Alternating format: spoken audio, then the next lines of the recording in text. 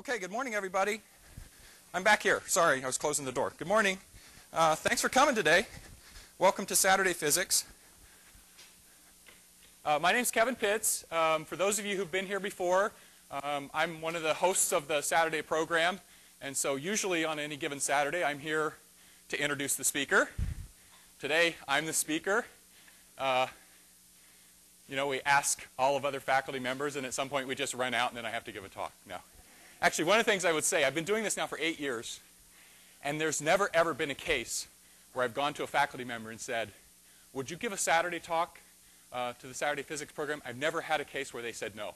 And this is an all-volunteer Army, and I really appreciate all the faculty members over the course of many years who've been willing to do these talks. Today's talk's a little bit different because I'm not going to talk about my area of research.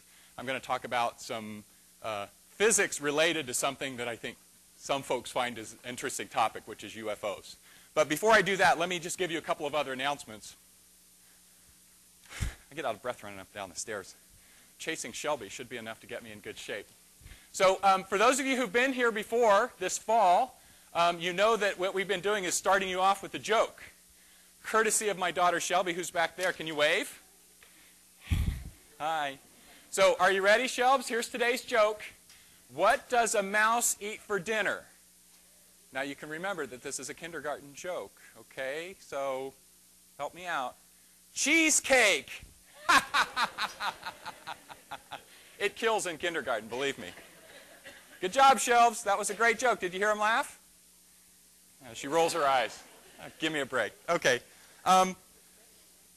The Saturday program runs every other Saturday during the fall term, and so in 2 weeks from today, Amy Gaida from the Law Department is going to be here to tell us about law and science. And so this is a flyer for Amy's lecture that will be 2 weeks from today, same time, right here. And you probably recognize Amy's name. She does legal issues in the news, both in the News Gazette and also on WILL. So she's always talking and thinking about how issues with respect to the law may tie into recent events and current events. And she's going to come and tell us about how some issues in legal profession tie into to science. So that should be very interesting, and we're looking forward to that. So 2 weeks from today, I hope you can all come back. And by the way, it feels a little warm in here. Apparently the university implemented some new policy about trying to conserve energy, and part of that policy is to dump all extra heat into this room. So I don't know why that is. The other thing I wanted to tell you just before we get started is that there are actually several people who really do a lot to make this program happen. And one of the real movers and shakers is standing up right in the back of the room. She actually pulls everything together. That's Tony Pitts. Let's give her a big round of applause. She does a huge amount of work to make all of this stuff happen, and we really appreciate it. I'm going to do some pretty cool demos today, and one thing I can tell you for sure is that none of these were my idea, but in fact we have some really great minds who help kind of put some of these things together and pull them together. Erica Smith's right here, Marion Evans, Bernie Dix in the back, and let's see, Rachel, I'm going to forget, Keenock, sorry, Rachel Keenock. She's back. She and Bernie are actually also running the videotape, which I'm actually going to have to erase after this lecture because otherwise the UFO crackpots are going to want to track me down. So anyway, we really appreciate all that they've done and all of the stuff with the demos. It's actually really pretty cool. So let's thank them.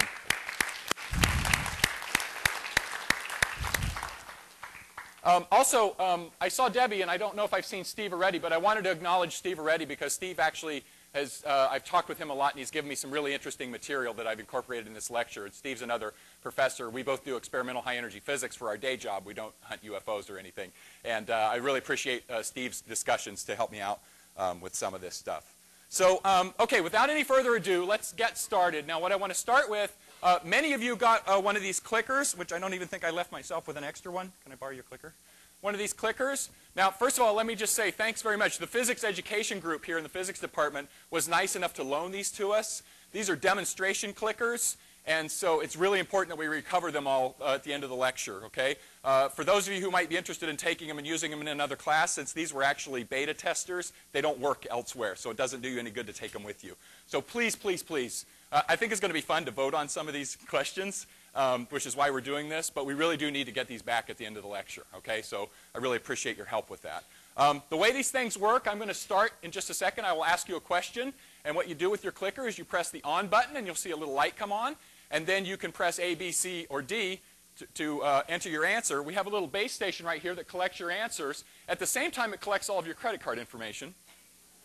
And so we actually will use that to make some more purchases. But and then I'll show you the results, okay? You can vote more than once, but the base station only records your last answer. So if you vote A and then you change it to B, then it'll just store B. And if you click B 5 times, you don't stuff the ballot box with lots of Bs, okay? So without further ado, let's start out with a vote, okay? So here's the question. In your opinion, are UFOs something real or just people's imaginations? That's the question. If you think it's real, I'll start the vote. Don't vote yet. I'll start in just a second. If you think that the answer is A, real, vote A. B is just people's imagination, and C is I don't know. And so I just started the clock. Now you're welcome to turn on your clicker and vote, okay? And the base station will start counting. There we go. The votes are coming in. The votes are coming in. Al Franken, 51.1. Norm Coleman, 49.9 something. Okay. There's 100 votes so far, which I think we gave out about 100 clickers, so that's probably everybody. Those of you who didn't get a clicker, I'm sorry, we ran out, but so this is some random sampling. Certainly the high school students in the crowd all got a clicker, which is really good. So we got about 100 votes here, so I'm going to stop, and now let's see what people said.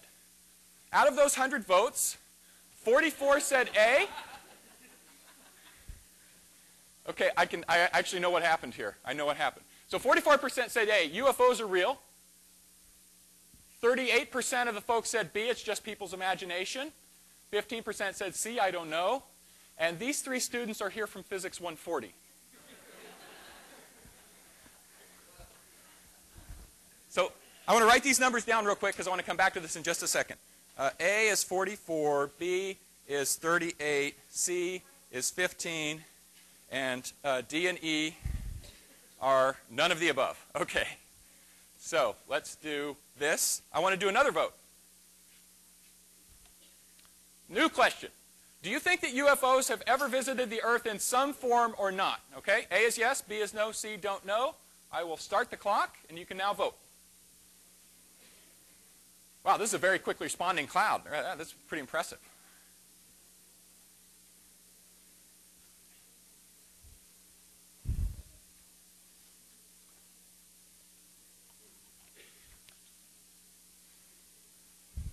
Okay, so it looks like 3 people have already dozed off. 2 people. 1 person woke up. Okay. 1 person's still snoring. All right, that happens sometimes. Okay, so let's see what this says. 42% said UFOs have visited the Earth in some form. 43% have said they don't. C is 10% said I don't know. Okay, so interesting, very interesting. Kind of a, you know, pretty much a 50-50 split, I would say. Now let me just show you something.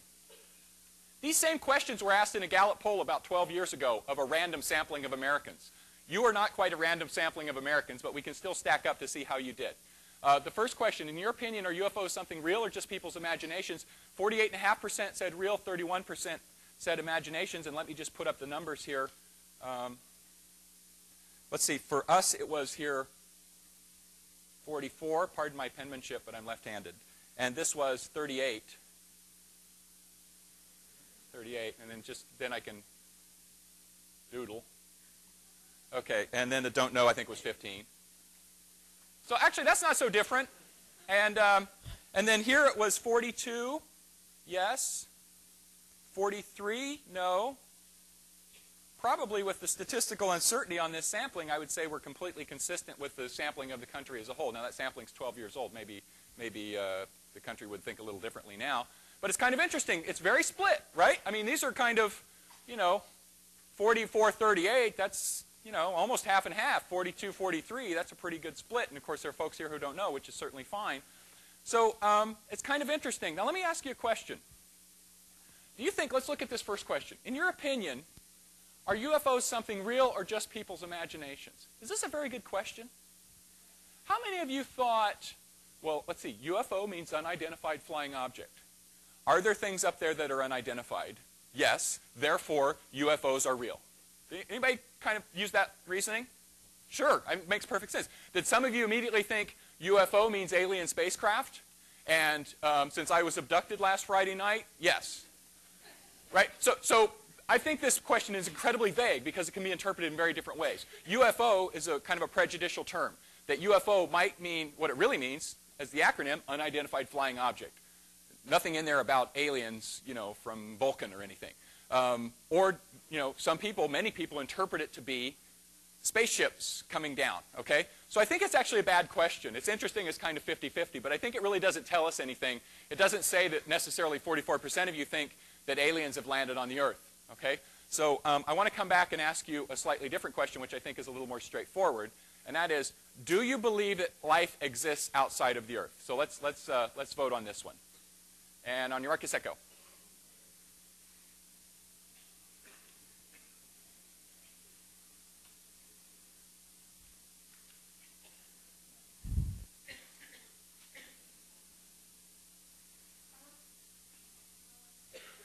Oh, we had some new voters, new entries.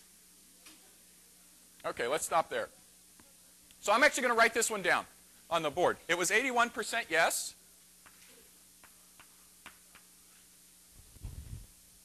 16% no, and 5% don't know. So pretty overwhelming that folks think that life exists outside of Earth. I'm going to come back to that question a little bit later, but that's why I wanted to write the numbers down here. And I'm just approximating the percentages because it's 81 out of 102. That's pretty close to 81%. All right? One more vote, and then we're going to put the clickers down for a few minutes, but we'll vote again a little bit later. Okay? One more. Do you think that beings from another world have ever visited Earth? So I'm trying to get directly at the spaceship question. Okay? So one more vote. Let's try this one now.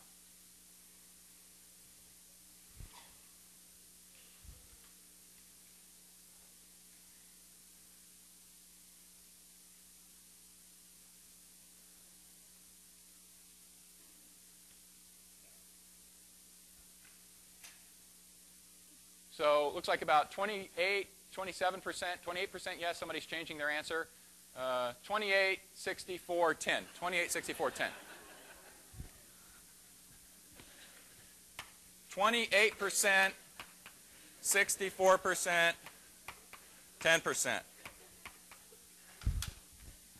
Those are Physics 140 students, again, trying to beat the system. They do the same thing on the exam. All right. That's why I have to stop. Blocked out. Okay. So in this case, 28% said yes, so about a quarter of you. 64%, or about 2/3 of you, said no, and the rest of you said I don't know, which is so anyway. Those are kind of interesting numbers. So notice though that this number, have we been visited? 64-28. That's certainly very different than 42-43 that we had for the UFO question, and that was my point about the fact that that UFO question is pretty vague. It's actually a pretty bad question, I think, because people interpret it different ways. Okay, so anyway, that's a little bit of fun kind of clicker stuff, and we're going to vote on a few things a little bit later as well. So hang on to your clickers, but you're not going to use them for a little while. So let me tell you a little bit about what I want to talk about today, and we'll see how far we get on this. First of all, I want to tell you that I'm not an expert on UFOs in any way, shape, or form, and it's not like I have a hobby chasing UFOs or anything like that.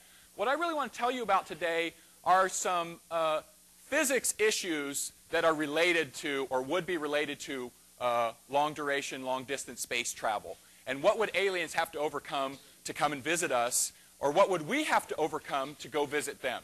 So I'm going to try to tie in a little bit of science with a little bit of folklore.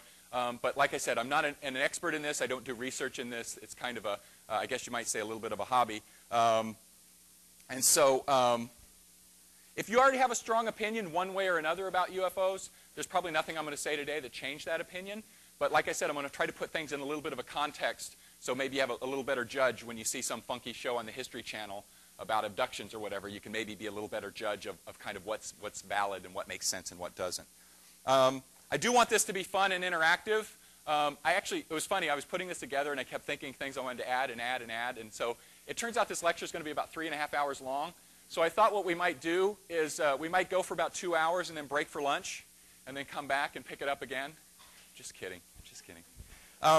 So anyway, these are the things I want to go over. I bet I don't get to all of them. Okay, we'll get as far as we can. I won't get everything, but I do have a few interludes in here where I just want to inject a few things that may be relevant to this, not just a UFO discussion, but discussions of these types in general.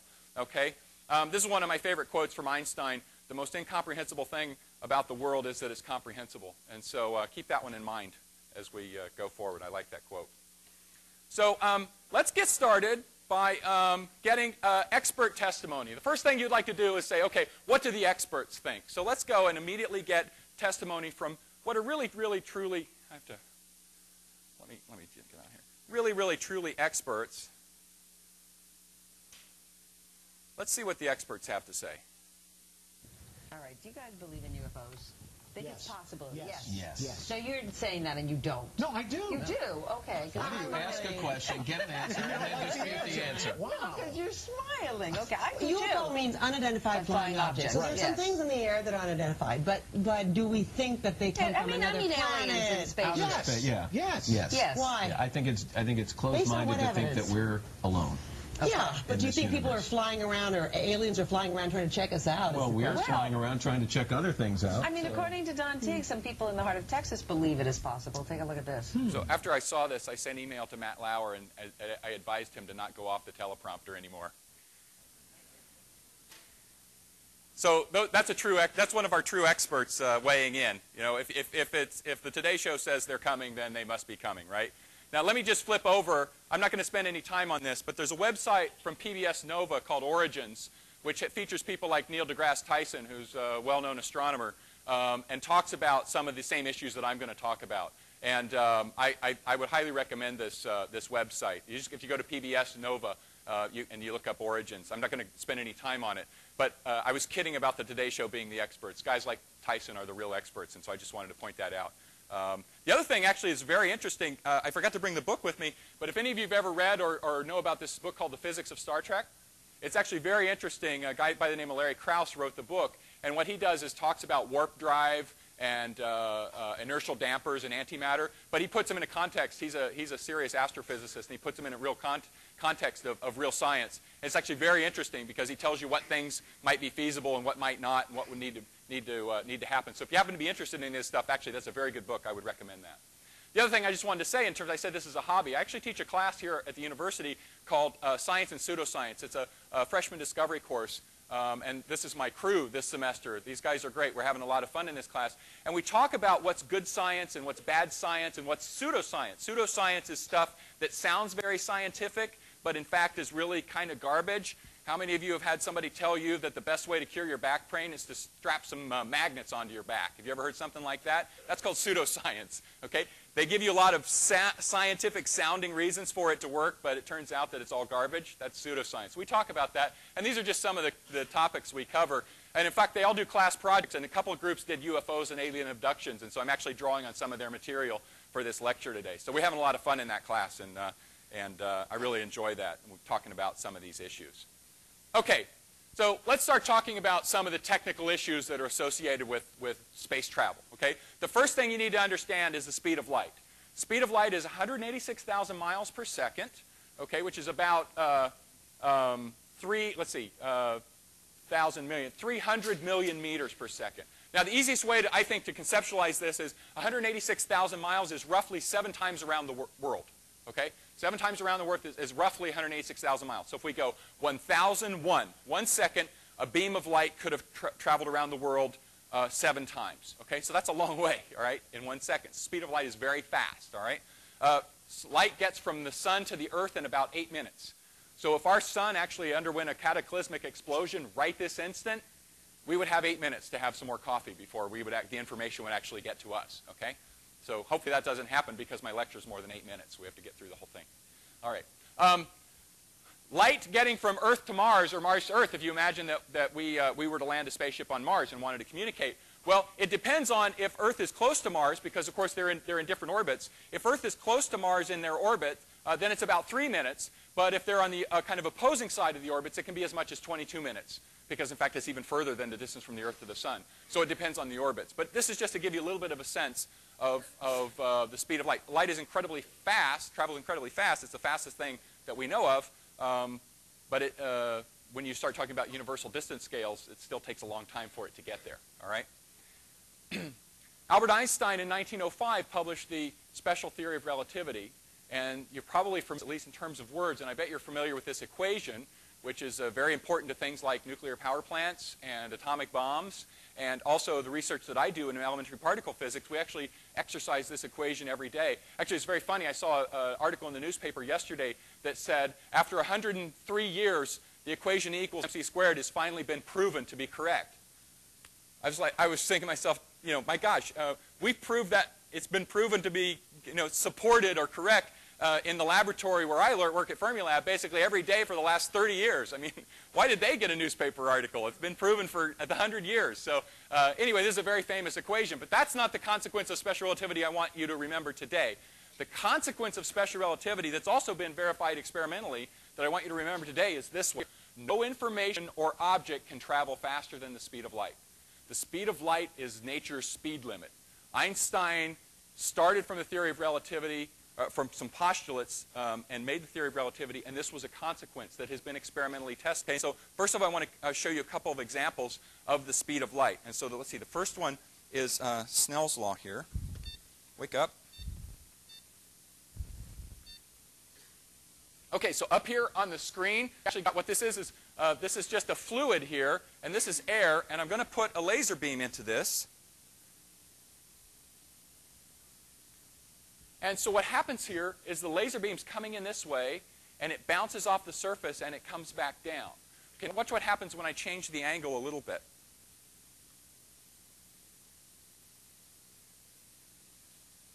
Okay, watch what happens when I change the angle a lot. Now notice what happens.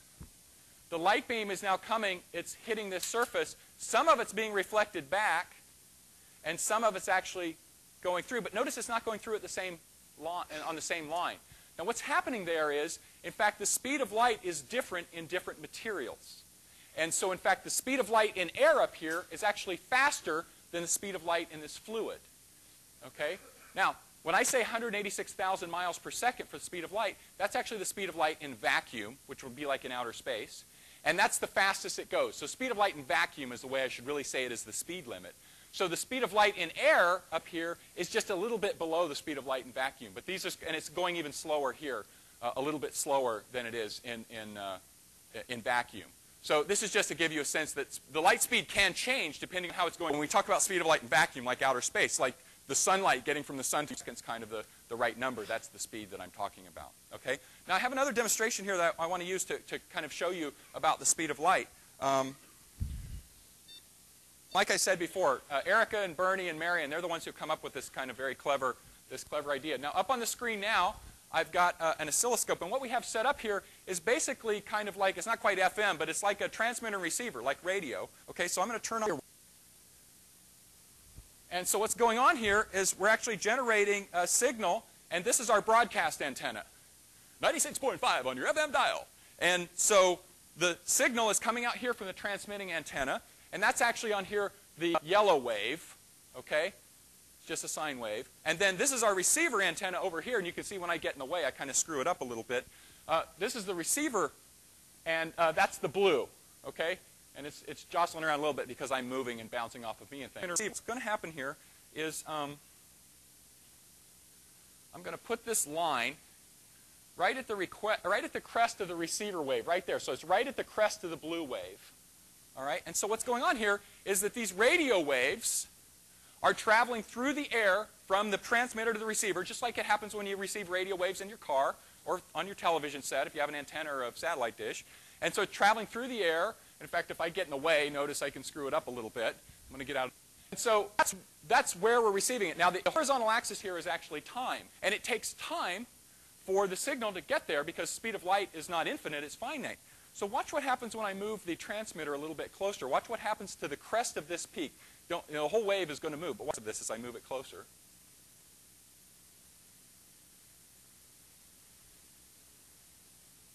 It moved to the left. Now, I moved this about 3 feet closer, okay? Now, when I talk about the speed of light being 106,000 miles per second, another way to think about that is that light travels about this far, about 1 foot, in a nanosecond, okay? A nanosecond is a very, very short period of time. Light travels about this far in a nanosecond, okay? There are more nanoseconds in 1 second, so a nanosecond is an incredibly short period of time. It's 1/1000th of a second. And that's how far light travels. So I moved this about 3 feet closer. And in fact, that peak moved on the scale. I'm not going to show it to you, but in fact, it moved to the left on that thing by a by a time of 3 nanoseconds. So in other words, this signal is now being received 3 nanoseconds sooner than it was before because of the speed of light. In other words, these radio waves that are traveling through here are traveling at the speed of light, which is about 180,000 miles per second. And if I slide this back again, it's now taking a few nanoseconds longer to receive that signal. Now, nanoseconds aren't something we can notice without some pretty fancy electronics, but you can actually see that the light's not infinite. It takes time, but it's very fast. Okay? Another good example of that is if you're ever in a thunderstorm and you see the lightning, and then a little later you hear the thunder. Well, the lightning still takes some time to get to you, but it's a very short period of time. The speed of sound is much slower, so it takes for the sound waves to get to you. So you can count the difference between the lightning and the thunder, and it's about 5 seconds per mile. That's from the speed of sound. But anyway, so the speed of light is very fast. That's important. But even more important is that it's nature's speed limit. Okay? And so why is that? How do we know that? Or how can we test that? Well, this is a picture of the accelerator up at Fermilab. Fermilab is located in the western Chicago suburbs. And if you've ever flown into O'Hare or Midway on a western approach and you look out the window, the person sitting next to you always says, it looks like a giant crop circle. And so on the landing strip. Not really.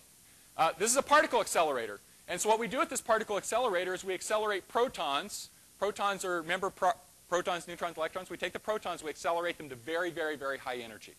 Okay? So they go to high energy. And in fact, there are a bunch of accelerators. This is the big one. That's the biggest accelerator. This is a pre-accelerator. And in fact, there's a smaller one here, okay, which is actually kind of lower energy. And so the protons circulate the speed of light, 6,000 miles per second. We start accelerating these protons, and in the low energy ring, their speed is already at 99% of the speed of light, which means instead of 186,000, it's 184,500 miles per second. So we're already close to the speed of light, okay? And they're still low energy. And then what we do is we keep pumping energy into them, Just like if you want to go fast in your car, you pump energy into it by stepping on the accelerator. What you're doing then is you're putting more fuel into the engine. That's adding energy to the car to make it go faster. We're doing the same thing with protons. We're pumping energy in. And by the time they get into the big ring, their speed is now 99999 C, which is 185.9998 miles per second. You keep pumping energy into them, they never break the speed limit. This is an incredibly strong proof of the consequence of special relativity that the speed of light is nature's speed limit, that you cannot travel faster than the speed of light. These particles are incredibly high energy. These are energies that haven't been achieved naturally since a few microseconds after the Big Bang. Okay? Incredibly high energy particle, and they don't break the speed of light. So, by the way, I didn't say this. I should have earlier. You may recognize it. C is the speed of light. That's the variable that we use for it. So this is within an eyelash of the speed of light.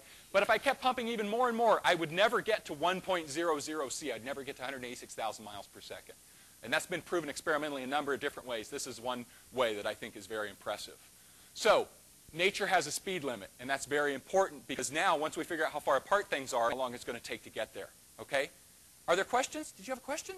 Does anybody have any questions for me so far? It actually is kind of comical when you ask me stuff that I can't answer, so feel free to fire away. Yes?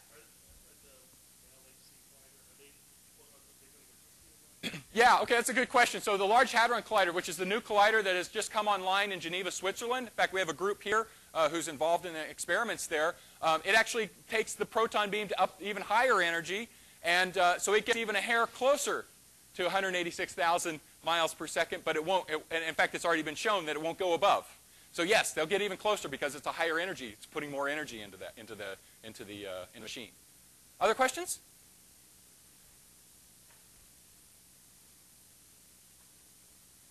Some folks are saying, well, can't we vote on some more stuff? All right. Okay, so now we know the speed limit. All right, that's important. We need to know how far apart things are. And so let me tell you about a unit here. 1 light year. Now, it sounds like a light year, and there's a year. Wait, year's time. But in fact, light year is a measure of distance. And so it's the distance that a beam of light would travel in 1 year. And if you put in the numbers, it turns out to be about 6 trillion miles. That's a number that's pretty doggone big. I can't comprehend it in my brain, but maybe, you guys have a sense of how big a trillion is because it's a big number. It's even more than my paycheck, believe it or not. Light travels 6 trillion miles in 1 year. All right? So let's try to put this in a little bit of context. Here's the Milky Way, side view. We are in the Milky Way. It's good to be home, isn't it? We're in the Milky Way.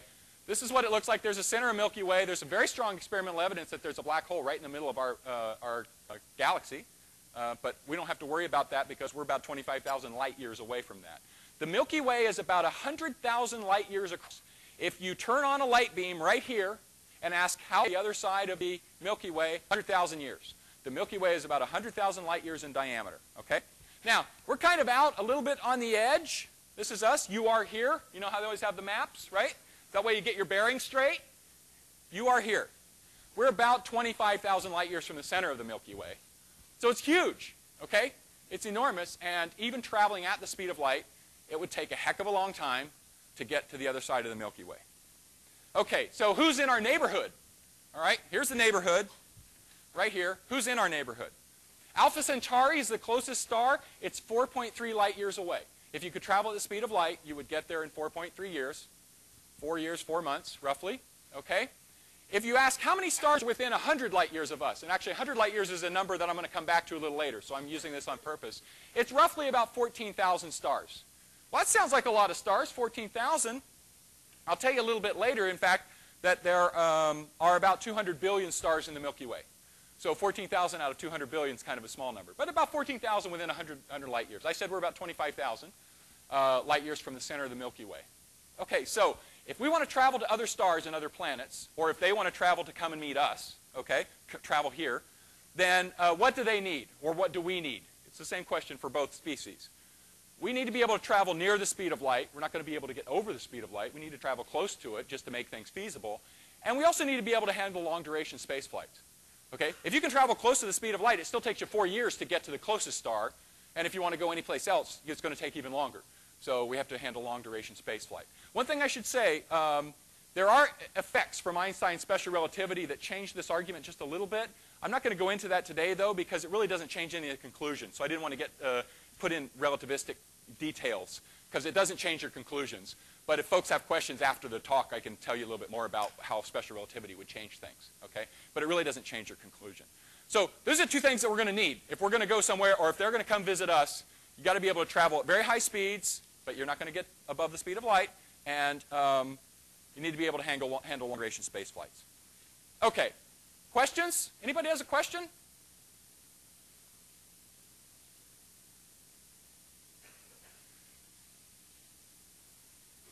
Okay. So I'm going to just break. I'm going to break for just a second and give you a little bit of an interlude here. It won't be long, and we'll get back to UFOs. Things aren't always as they seem. Anybody remember this picture? The face on Mars? A few years ago, or I don't know, 10 years ago, 15 years ago, there were a bunch of books written, and this was supposed to be proof that there was life on Mars. Even if it's not there now, this was like one of the pyramids they left behind. The face on Mars proved that aliens once inhabited Mars. This was a big deal a few years back. Well, one way to check that would be to look a little more closely. Okay? So we looked a little more closely, and it kind of looked like the guy from Planet of the Apes, right? This picture was taken in 1995 from the Viking project. And so, yeah, it kind of looks like there's a face there. But, you know, we've sent a lot of probes to Mars, unmanned probes to Mars, who can image the surface more closely. And so let's take a look with a little bit higher resolution. There's that face that was supposed to prove that aliens once inhabited Mars. That's what it looks like. This is a close-up from the Mars Express that was taken in 2006. And actually some other pictures, you can go to the NASA website and look at some other angles and things. And it's just a lump of rocks. I mean, it's a mountain or something. Okay, so that's my first interlude. Things aren't always as they seem. Okay, so I personally, maybe I'm a little skeptical. I don't think this was put together by an alien civilization, or if it was, it somehow doesn't look like that. Anyway, things aren't always as they seem. Okay? All right, so here's where we are in the outline. I like to put the outline up as we go along so that the people who are itching to get the heck out of here know how much longer they have to wait. Okay. I said you need to figure out how to travel very quickly if you want to get to other stars, other planets, okay? Or if they want to visit us, they need to figure out how to travel quickly. And so that's the next thing I want to talk about. Okay, so how fast have we been able to go so far? Well, the fastest object that has contained people was the Apollo 10 spacecraft. it reached a speed of about 25,000 miles an hour.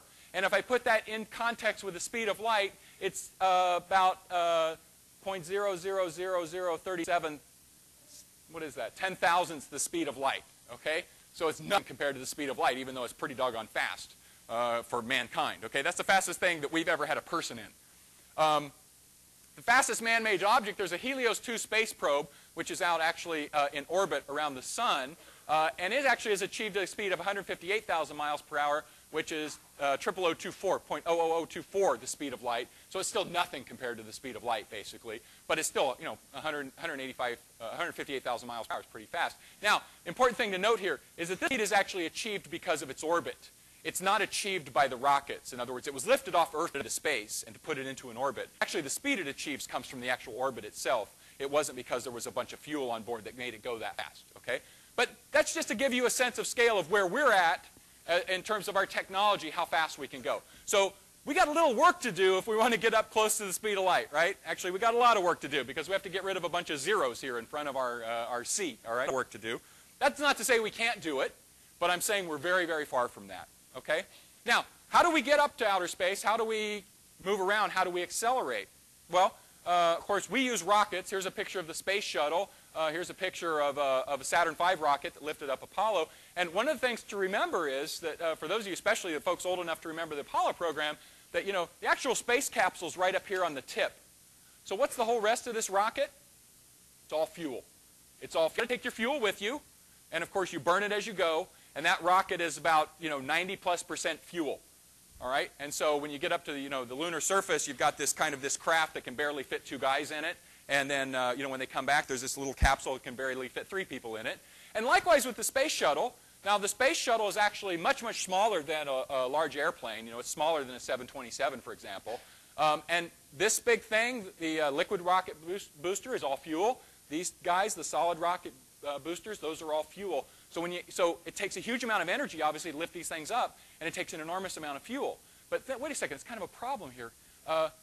You want to take more fuel so you can go faster, but the more fuel you take, your rocket's heavier, so it's harder to go faster. So yes, as you take more fuel, you go faster, but it becomes untenable very quickly. I mean, it's hard to make bigger and bigger rockets because now, you need some tank that's the size of Lake Michigan to hold all your fuel, but now you're trying to lift all of Lake Michigan off the surface of the Earth. So that's a real challenge. Now, the good news about this rocket travel is that it works even in outer space, okay? Standard airplane engines won't work in outer space. Rocket travel will. But like I said, you got to carry your fuel with you. So I had a couple of examples of how rockets actually work, and I actually need, well, I'm going to do one myself because I'm a daredevil, but then I'm going to need a couple of volunteers for the other one. So we have a rocket car here.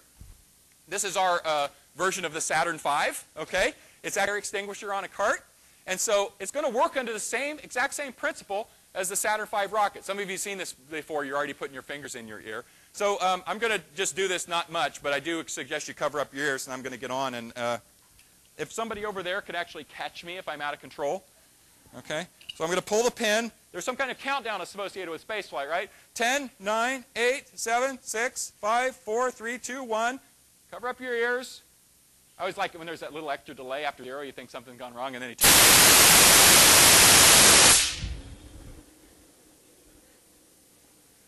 So I was traveling. Do you think I made it close to the speed of light? It was pretty scary, though, believe me. It was harrowing. And it was pretty noisy. So what happened there? Of course, there was a bunch of compressed gas stored in that cylinder. And so I pull the why are my ears ringing? I pull the handle, and that gas can escape now. And so basically the way to think of this is that the cylinder is pushing that compressed gas out that way. And by Newton's third law, remember Newton's third law, equal and opposite forces? You ever hear that one? The gas is pushing back on my cart, and that causes my cart to accelerate the other way. Okay? That's how it works. The same thing happens here. Now, in this case, you actually burn fuel, enriched oxygen fuel, burned. And when that happens, it causes you to exhaust a lot of gas out, and it causes you to accelerate. What you're doing is you're ejecting mass. So you're carrying all this fuel with you, and as you throw it out, it goes faster. And I need a couple of volunteers to show a similar concept. One right here, and I need somebody else. Can you do it? Are you good on skateboards? Can you really boogie on the skateboard? And can you do tricks and flips and things? No? That's okay. I don't need you to. Come on up. Here, let's put you right over here so folks can see you. Okay, what are your names? Daniel and Elisa? Okay, so each of you get on a skateboard. I'll help you out a little bit so you don't fall over. All right. Now, so here's what we've got. Now, imagine, can you put your hands up kind of close to each other here, just so you're kind of up against each other? So, Daniel and Elisa are now my spacecraft, okay? Now, Elisa is the capsule, and Daniel is the fuel. So, Elisa, I want you to give Daniel a little bit of a shove here. Now, notice that they both went apart. Now, they didn't go apart very far. Let's come back together and try that one again. It takes a little practice. I don't want you to fall over or anything. Okay, give him a good shove. Now, Elisa pushed Daniel, and Daniel went that way. But what did Elisa do? She went the other way. So, Elisa applied the force on Daniel. What she was doing, remember I said they're both my rocket? Daniel was the fuel. Elisa ejected some fuel at a low rate, but she ejected the fuel. What did ejecting that fuel do? It made Elisa accelerate in this direction, and so she rolled away also. Okay, and so let's try it one more time.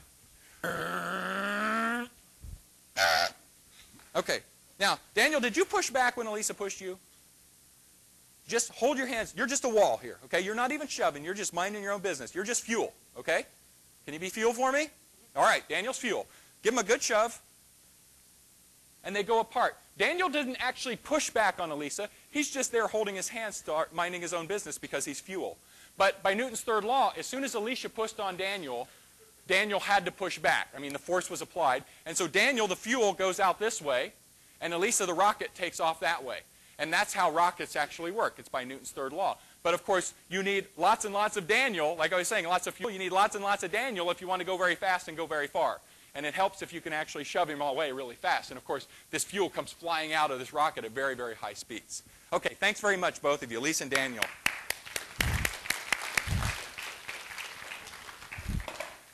So that's how rockets work. That's how rockets work. And so now, if we want a rocket, imagine that we use some new technology. That's one of the things you can always say in a UFO talk like this. Well, obviously we need new technology, but maybe we can develop it. And that's certainly true. Now, imagine for a minute that we develop a new rocket or we develop some new technology, fusion technology, ion drive, whatever you want, that allows us to get up to high speeds. Okay?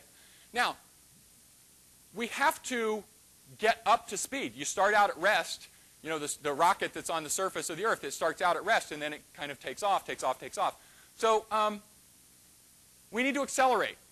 All right? So we need to get going faster and faster. And let me show you what I'm talking about with acceleration.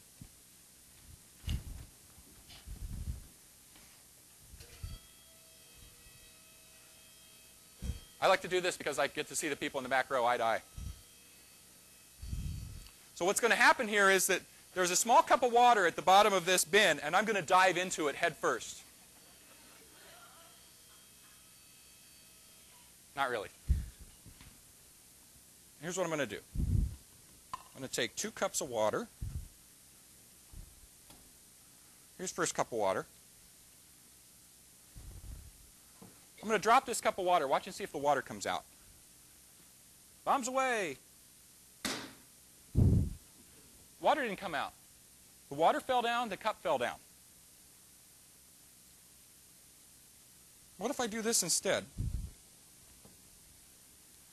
I'll stand up this time. Not that I'm afraid of heights or anything. I'm going to poke a hole in the bottom of the cup. Okay, poke a better hole than that. There we go. Okay, still have some water in here. Let go of the cup this time. Let's take a look. Did the water go out the hole? No, the water didn't go out the hole. It actually, they still fall at exactly the same rate. Now, the important point for this discussion is that as the cup fell, it was accelerating. What do we mean by acceleration? Acceleration means you're speeding up or slowing down. As soon as I let go of the cup, right when I let go of it, how fast was it going? I was just at rest. I was holding it at rest. Then I let go of it, and it starts heading down. 1 second later, it was traveling at about 32 feet per second. That's how fast it was traveling. 2 seconds later, it was traveling at 64 feet per second. And the numbers I have up there are 10 and 20 meters per second. But the point is, as it falls, it goes faster and faster. That's acceleration.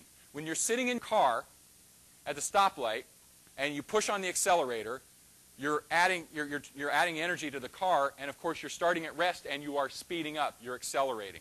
All right? You ever stand on the accelerator, accelerate really fast? I know you never did this, but I've heard about people who accelerate really fast and you feel like you get pushed back in your chair.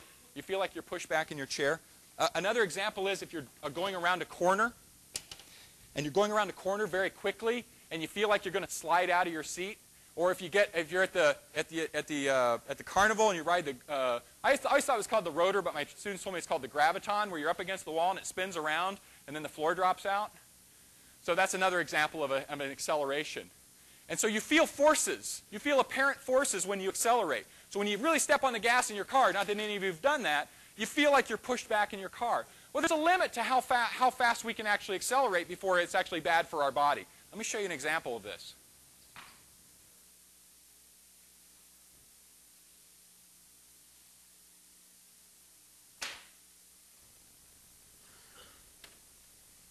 If you're ready for a big pull, we are going to do an Immelman, which is basically pulling right up through the inverted, through the vertical to the inverted. Ready to go? I am ready. Get deep breath. Okay. Flex your legs. Up we go.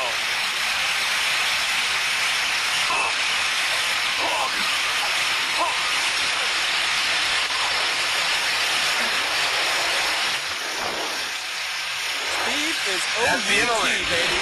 See you, Steve. Come on back to us now. You're back with me, Steve. Can you hear me? Yes, I am. Sorry. No problem. Wow. So what was happening there? They're in some kind of fighter, you know, like an F-16 or something like that. And if you get up to like, so when that cup falls, it's accelerating at 1 G. That's acceleration due to gravity. It's 1 G. We can actually handle 2 or 3 Gs, and we'll be okay, although it's not very comfortable, because it basically makes you feel like you're 3 Gs makes you feel like you're 3 times heavier than you are. Okay. And so for me, you know, I'm like 200 pounds of all muscle, but for me to feel like I'm 600 pounds is still not very comfortable. After the lecture, I'll flex for you. But anyway, what happened there in that fighter plane is that they probably got up to 6 or 7 Gs. And now what happens is, you know, that feeling I was telling you about of being pushed back in your seat? Well, now, in fact, you know, that feeling back in your seat can cause the blood to be pushed back in your body and not get into your brain and cause you to pass out. That's what actually happened there. So, you know, you get up to 10 Gs or 11 or 12 Gs, and really bad things can happen to you, okay? So humans can kind of comfortably withstand, or I say comfortably, can withstand 2 or 3 Gs. So think about this. In fact, they say this for the space shuttle. Guidance for the space shuttle, when it says don't go past 3 Gs, and in fact they only handle 3 Gs for about 7 minutes or 8 minutes, and then they turn it down for physiological constraints. And actually it's hard on the spaceship too to accelerate at very high rates.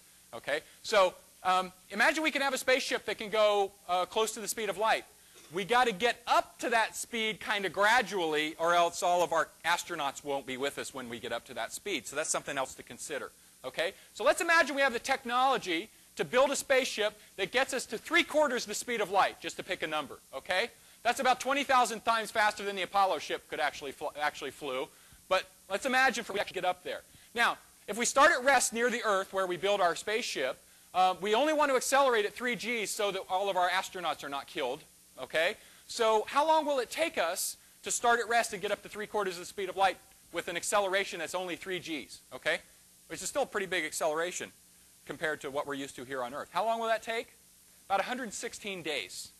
Okay? You have to have enough fuel on your ship to accelerate continuously, 24 hours a day, 6 days a week, for 4 months to get up to 3/4 the speed of light. Okay, well, hey, it's a long trip anyway. What's an extra 4 months between friends, right? Well, don't forget that, in fact, when you go to slow down, it's exactly the same thing. So when you get to your destination, you need to start putting on the brakes a little early, and it's going to take you another 4 months to slow down.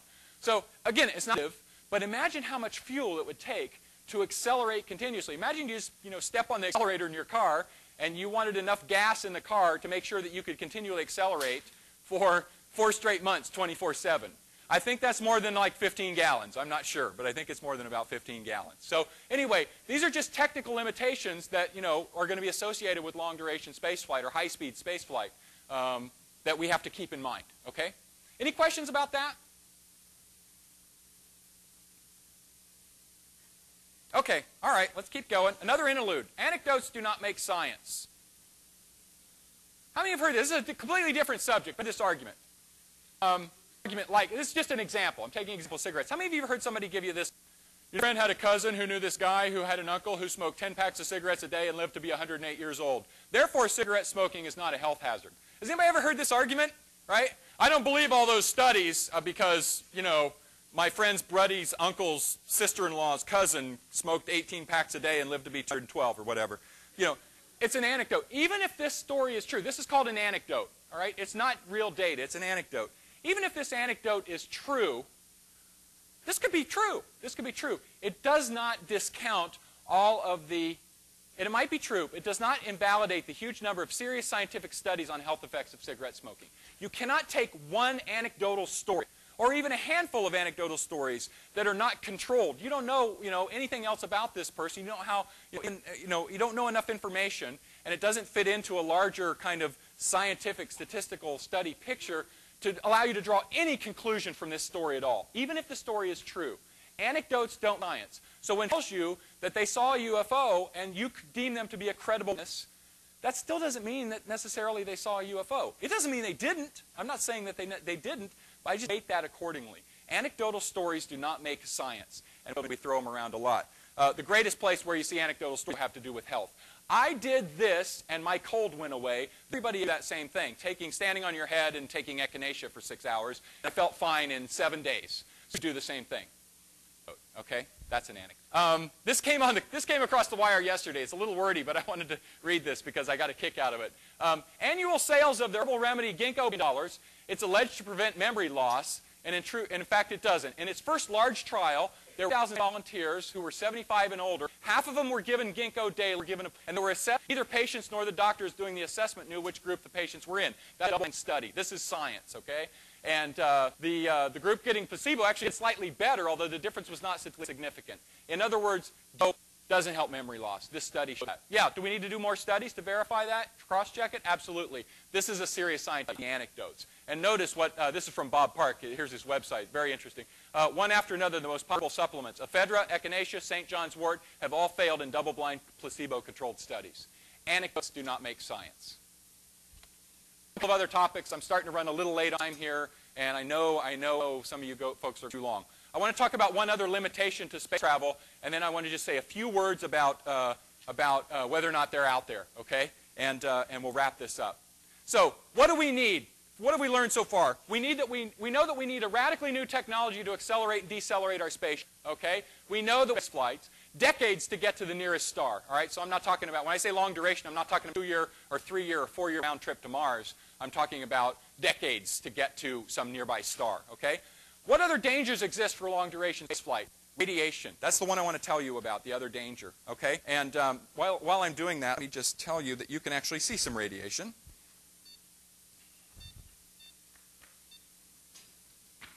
We have a cloud chamber set up over here. It's actually a supersaturated gas. Cosmic rays are coming down from outer space all the time. Our magnetic field from the Earth and also our atmosphere actually do a very good job protecting us, so we don't get a huge dose of radiation from cosmic rays. And what I'm going to tell you, once you get outside of our atmosphere and outside of our magnetic field, you do get a huge dose of radiation. But some cosmic rays do make it down here to the surface of the Earth. And when they go through this saturated gas, they actually leave little vapor trails. Just like the vapor trails you see if you look up on a clear day and you can see the trails from jets. You're not actually seeing the jet itself, seeing its trail. That's actually here. You can see little tracks. There's one right there. There's one over there. And so there's one. That's a cute one. When you're a scientist, you assign, cuteness to different events. It's kind of weird, but all right. Anyway, so you're actually looking at radiation, okay? A little bit, not so much. This is what a study found for National Research Council. It's a very, very kind of important. At present time, knowledge, the level of radiation astronauts would encounter would not allow a human crew to undergo Mars mission and might seriously limit long-term moon activity. Radiation in outer space is a problem, okay? And once you get away from the nice little nest that we have here on Earth, it's very, very bad for your health, okay? And so forget about being in outer space for 10 years, 20 years to go to a star, imagine if we had the technology. Even going to Mars in a mission is very, very dangerous to your health. And in fact, they're saying they're not sure if it can happen or not, okay? Astronauts in the Space Shuttle or the International Space Station, they actually still get some benefits of the Earth's magnetic field, but they actually see a much higher radiation dose than we do here on the Earth. Okay? And here's just a picture of high-energy cosmic rays hitting our upper atmosphere, which helps protect us. This is a picture of the magnetic field, which also helps protect us. So we're very cozy here on the surface of Earth. But once you leave the nest, it becomes a problem. Okay? Radiation would be sufficient to kill humans in long space flight unless you found sufficient shielding. Okay, how can we stop radiation? Well, how about putting a 10-foot thick lead wall in front of yourself? That's a great way to stop radiation. But that's a heck of a lot more mass that you have to accelerate with all that fuel you were going to take with you. The other thing you may be able to do is generate a gigantic magnetic field in your spaceship to help keep these particles away from you, just like the Earth does. Again, very challenging technology. Not out of the question, but radiation is a very, very big concern for long-duration spaceflight. Even when they're talking about a manned mission to Mars, radiation is a very, very, very major issue that's very hard to solve. Okay? So, who can handle large radiation doses? Humans, we don't do so well. Who handles large radiation doses? Cockroaches can handle enormous radiation doses. So let's think about the consequence of that. If other civilizations, being from other civilizations, are coming to visit us, the humanoid kinds are going to have problems with the radiation. Who's going to make it here to see us? The bugs. The bugs can handle the radiation. They're going to be the ones who come to visit. Okay? So we're going to have a hard time going to see them. Bugs will come and see us. Yeah, it's amazing, actually. It's amazing that cockroaches can handle ridiculous amounts of radiation, and they're fine. And I don't pretend to understand the physiology associated with that. But anyway, it's kind of interesting. All right. So one more interlude, and then I want to try to wrap this up. This is an example of UFO sighting. It comes from a while back, but I want to just go through this. They spotted a black triangular craft hovering for several minutes. Police reported the object would jump ahead or change altitude rapidly, and they managed to get a radar lock. It could fly 9,000 feet to 5,000 feet in seconds. There was no sonic boom when it broke the sound barrier. Okay, so what's my point in telling you this? I don't have an explanation for this. I can't immediately say, oh, obviously that was a reflection off of the low-level atmosphere because of the temperature variation or something. I don't have an explanation for that. But that doesn't mean that it's unexplainable.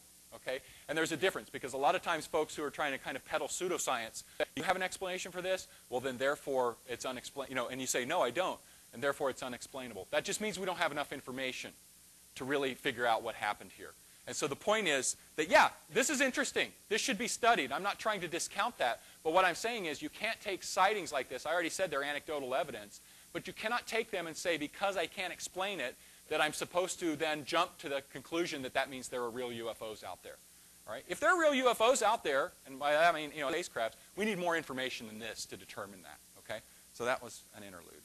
So where am I? Is there anybody out there? I just want to say a few more words, because I apologize, I'm getting long, but I really wanted to just say a few more things. I want to give you a sense now. I tried to give you a sense of the distance scales. I want to give you a sense of the numbers. Now, forget about space travel for a minute. I just want to talk now about this question about, are they out there? Okay? Now, I mentioned this earlier. There are about 200 million stars in the Milky Way. All right? 200 million stars. And if you're familiar with scientific notation, that's 2 times 10 to the 11th. That means it's 2 with 11 zeros after it. That's in our galaxy. Okay? That's just our galaxy. And there are many other galaxies out there. Andromeda is a galaxy. M100 is a galaxy. There's a bunch of them out there.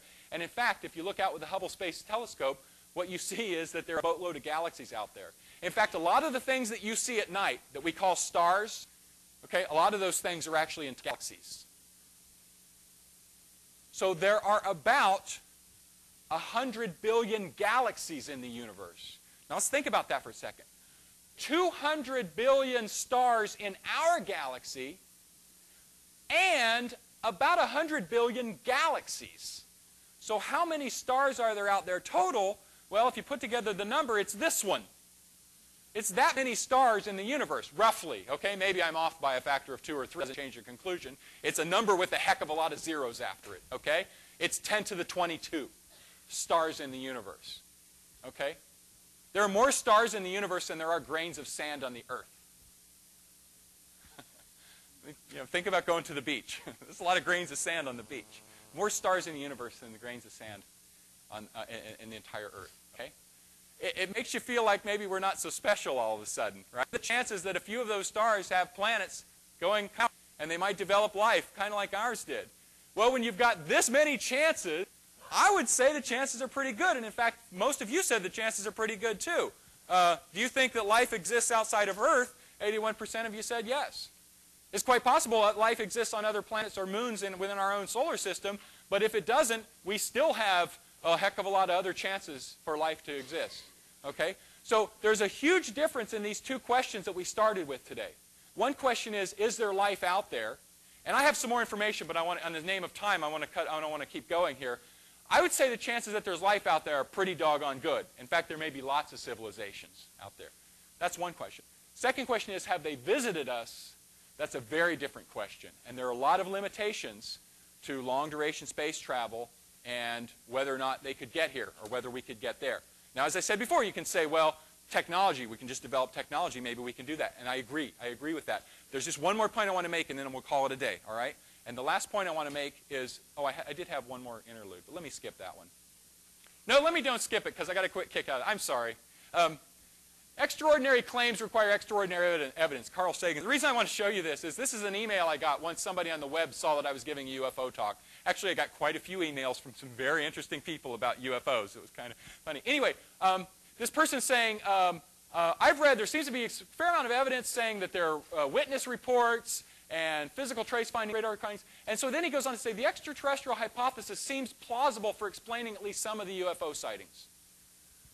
Well, it might seem plausible, but is that enough to tell us that they're really here? No, I mean, plausible solutions are the solutions that we're already aware of. You know, the ones you're going to pick first are things like weather balloons and atmospheric effects and Venus and things like that. I'm not going to jump to the amazing, amazing conclusion that we are being visited by aliens from another world based on a plausibility argument.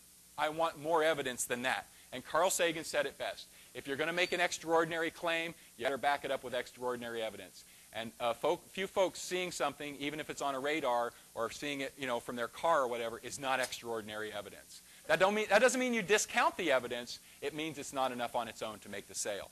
And there's this thing called Hume's maxim, which really says the same thing. And the reason I like this is because if you really want to get somewhere in life, you need to have a maxim.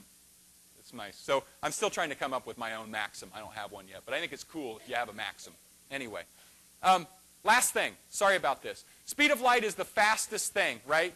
And so, and light waves are traveling all over the universe. This is how we see other stars, other galaxies, and things like that. So how would we very likely make, and this is the electromagnetic spectrum. What I'm saying is, you're talking about FM waves, AM waves. Our demo here was with kind of just above FM, microwaves. Here's the visible light spectrum, infrared, ultraviolet, X-rays. These things, all these waves travel at the speed of light, okay? And in fact, we actually monitor the whole spectrum. In fact, we're jamming it full of things like cell phone transmissions and things like that. But we monitor this whole spectrum. And these things all travel at the speed of light. If we make contact with beings from another world, it's going to be by electromagnetic transmission. We're going to see their wave first before we see the people or the aliens or whatever. That's what we're going to see. And as a matter of fact, we're looking.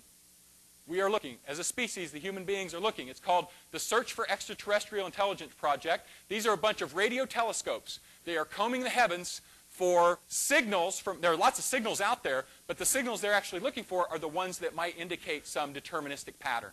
Okay? Deterministic patterns that might come from other civilizations. They haven't seen any yet. This is the right way to look for aliens. Okay? This is the right way to look for aliens. And in fact, you can participate in this project. There's a thing called SETI at Home. Same time, I won't go to the link. You can actually use your computer at home to help them analyze the data. It's really a cool project. But this is going on. And in fact, if you saw the movie Contact, we had the woman here on campus who was kind of the idea behind the Jodie Foster character. And I will leave to you as homework to remember what Mr. Garrison on South Park said about the movie Contact. I'm not going to mention that now, but you can check that out. So, last thing I wanted to say. Electromagnetic radio to know whether or not to come see us. So we have all these stars in the Milky Way galaxy. And imagine that there are beings in the Milky Way who can do space travel, okay? And they could come and see us. How do they know, out of the 200 billion stars to go visit, how would they know to come here to see us? How would they know? Well, they might know if they could pick up our radio waves, okay? They might know if they could pick up our radio waves. How long have we been broadcasting radio waves as a species? 80 years or 100 years, roughly. 80 years or 100 years, something like that. When did we start transmitting television and radio and things? That's when our footprint started emanating out from the Earth. Okay, even though they're pretty weak signals, they're heading out. They're all traveling out at the speed of light. So how far away are those signals from now? About 80 light years. They're about 8 light years away. Let's call it 100 to round it off. About 100 light years away. If you're outside of the range of 100 light years from Earth, you have no way of knowing that there is intelligent life on this planet. I'm not even cracking a joke about whether there's any intelligent life on this planet. The point is, if you're more than 100 light years away from Earth, you have no way to have seen any signals from us to indicate that we're here. So if you're in another part of the Milky Way, you're over here somewhere, okay? Our footprint, our 100 light year footprint is smaller than this dot. So if you're an intelligent, species that can travel very fast, how do you know to come here to see us? You have no way of knowing. You're not going to know that we're here for another 20,000 years when our signals finally get to them. Okay? So I actually think this is the biggest question, because other things you can argue with technology. Someday we can figure out how to go faster. Some way we can figure out how to stop radiation. Those are technology things. This is a fundamental limitation. How do they know to come and see us? That, I think, is the biggest question. How would they know that we're here? Unless they're one of the 14,000 stars that are within 100 light years, they have a way of knowing to even come see us. Okay? So, anyway, I had some more stuff on whether or not we've been visited. Obviously, the most well-known event is when Cartman got the anal probe, which is one of my favorite episodes of all time.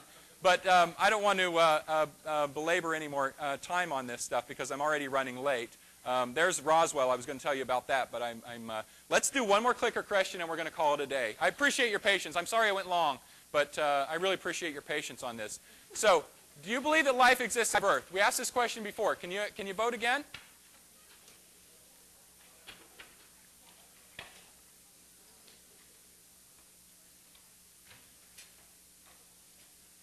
So it's about the same, about 80%. Let's do one more. Do you think that beings from another world have visited Earth? Last vote.